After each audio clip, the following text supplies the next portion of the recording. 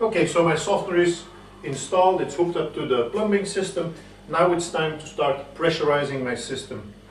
First thing is make sure that the bypass, in this case the factory bypass, make sure that the bypass is in bypass position, like this. For more information, just look in the installation instructions, it's all explained there also. So now my softener is in bypass. The first thing I'm going to do now is, now I can open up my mains water supply again. Okay.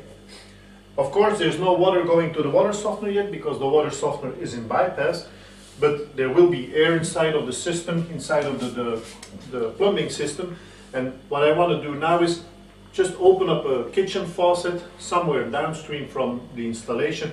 Let the water run for maybe 1 or 2 minutes to make sure that all the air, all the impurities that may result from the installation are washed out of the installation. Once that is done, now it's time to pressurize my water softener. First thing I'm going to do is I'm going to open up the inlet like this on the factory bypass. And in fact, what's happening now is, now my water softener is being pressurized.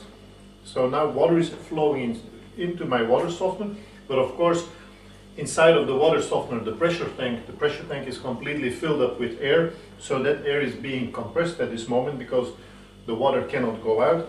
Now I'm also very slowly, I'm going to open up my outlet. Okay. And I'm going to open up my kitchen faucet again for a couple minutes. I'm going to open it very slowly, very gently, because initially there's going to be a lot of air that comes out.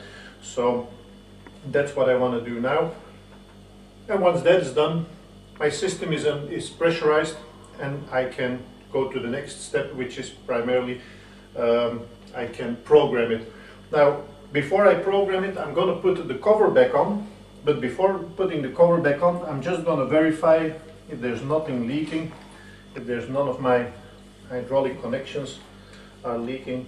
Everything is looking great, so perfect. I think I can now put the cover on, and then next step will be programming the electronic timer.